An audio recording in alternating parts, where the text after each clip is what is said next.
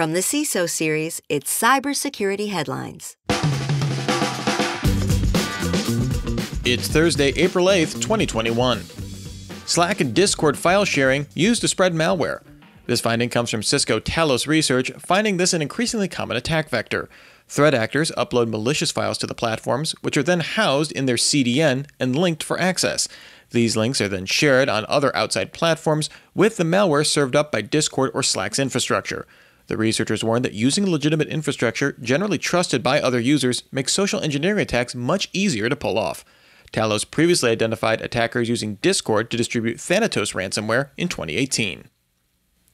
Facebook comments on recent user data leak. On Tuesday in a blog post, Facebook acknowledged the free posting of account information of more than 503 million individuals and provided a few more details.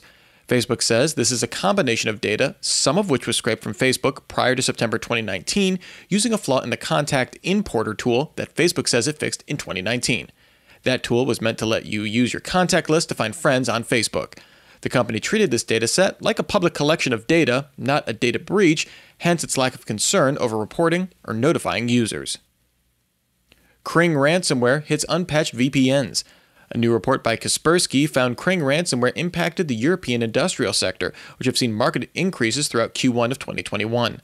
Attackers were able to exploit an unpatched Fortinet VPN, disguise the Cring ransomware as an antivirus product, before encrypting production servers that ultimately forced an unnamed firm to shut down 2 factories in Italy temporarily.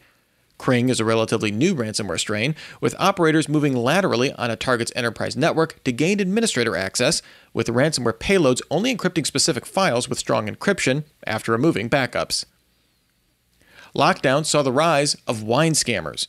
A new report by Recorded Future notes that the start of COVID-19 lockdowns saw a rise in wine-related domain registrations as people increasingly turned to virtual happy hours to keep in contact with friends and coworkers, up to 2 to 3 times pre-pandemic levels from April 2020, continuing through March 2021. The report found malicious domains followed a similar growth, delayed a month with a large spike in May 2020, with a total of 4,389 malicious wine-themed domains identified. Malicious wine-related domains as a percentage of all wine domains registered peaked in June 2020 at 7%. Today's cybersecurity headlines is brought to you by Sotero. What could your business do if you could keep data encrypted while the data is in motion or in use? Well, a lot of companies have the answer because they're using a new encryption technology from Sotero. Sotero's data encryption solutions keep data encrypted while the data is in use and in motion. These companies are using Sotero to attract new customers and drive new revenue streams. You really want to check out this company at soterosoft.com. That's SOTEROSOFT.com. Google Forms used for phishing toolkits. Security researchers at Group IB found the service to be increasingly used to automate malicious phishing campaigns, letting attackers easily create and operate phishing web pages. The researchers found that free email services are commonly used to send phishing data automatically, with Gmail making up about 40%. Google Forms' integration with Gmail makes it an ideal front-end, as it provides a URL that appears relatively trustworthy to click on.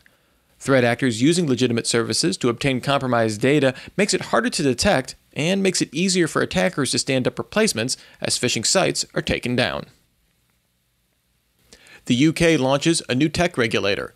The UK launched the Digital Markets Unit, a new regulator that will review allegations of anti-competitive behavior by large technology companies, housed inside the existing Competition and Markets Authority. The UK government originally announced its intent to form the new agency last year. The regulator currently doesn't have the power to levy fines until Parliament approves legislation governing its oversight power, expected to be approved by next year. Once obtained, it's expected the Digital Markets Unit will have additional authority to reverse corporate mergers and force companies to comply with its new code of conduct. Huawei restructures AI and cloud business. The company formed its core cloud and artificial intelligence business group 14 months ago, but announced today it would be closing the unit, reflecting its struggles from going to a device maker to a service provider. Server and hardware storage operations from the group will be subsumed into Huawei's Internet Products Department, which houses its R&D. Cloud business will become its own business unit.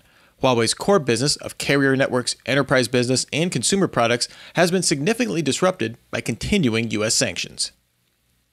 Apple details new tools for advertisers without user tracking. With Apple set to roll out its app tracking transparency in iOS 14.5, the company published details on 2 privacy-preserving ad measurement technologies that advertisers can utilize without tracking users. SK Ad Network lets advertisers see how often an app was installed after seeing an ad without sharing any actual device information, while Private Click Measurement provides a way to measure the impact of ads that lead users to a website. It's unknown when Apple will release iOS 14.5, with the company only committing to an early spring release. Before you move on to your next podcast in your queue, you definitely want to check out the latest episode of Defense in Depth. The episode digs into how to secure big events with Tomas Maldonado, CISO for the NFL, who was in charge of cybersecurity at the Super Bowl. Coordinating with lots of contractors, vendors, the city, and police while maintaining continuous uptime requires a lot of unique considerations from day-to-day security. Be sure to look for Defense in Depth in your podcast app of choice to hear the whole conversation, or just head on over to CISOseries.com. I'm Rich Straffolino, reporting for the CISO Series. Cybersecurity headlines are available every weekday. Head to CISOseries.com for the full stories behind the headlines.